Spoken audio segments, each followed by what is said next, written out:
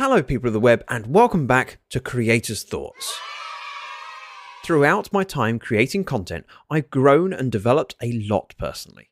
A significant amount of my personal growth has been down to a two-word philosophy that's incredibly simple and yet not always easy.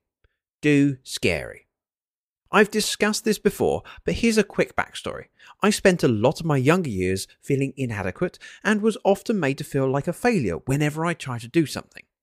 Over time, this cements a feeling that whatever you do will be criticised and fall short. So you realise it's probably best not to try in the first place.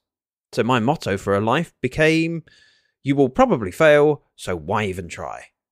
The problem with this motto is that it stops you growing and developing as a person. This stance protected me from harm, but limited my potential.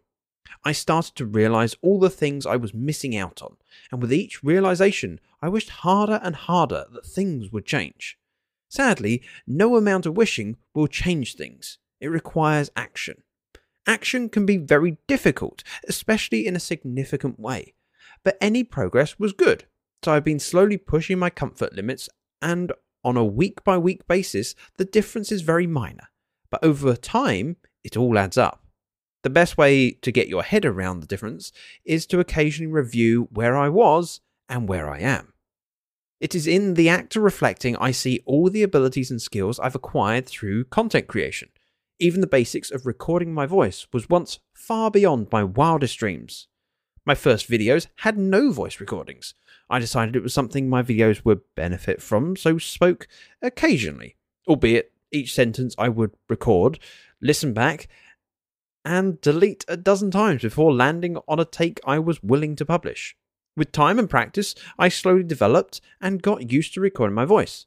Sometimes I would only redo a clip once. Streaming was beyond me. How could I possibly broadcast myself? What happens when I slip up? There's no stop recording, delete and redo when it's live. To this day, I still remember the anxiety I had when I first went live. Over the years, the anxiety has reduced, although I must admit it's still there, hardwired into my psyche. I've just managed to handle it better. My journey, as is true for most people, is incomplete. I'm still pushing and growing, and yes, it's always scary, but I've learnt the benefits of the motto, do scary. While it's not a career goal, I've started looking into voice acting.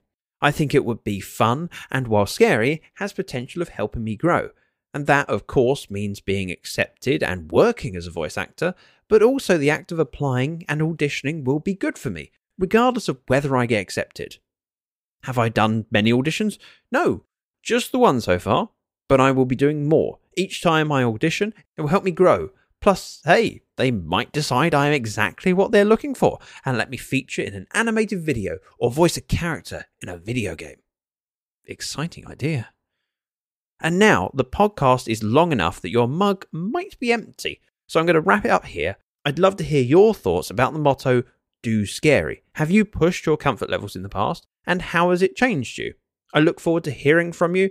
Thank you very much for listening. Bye-bye now.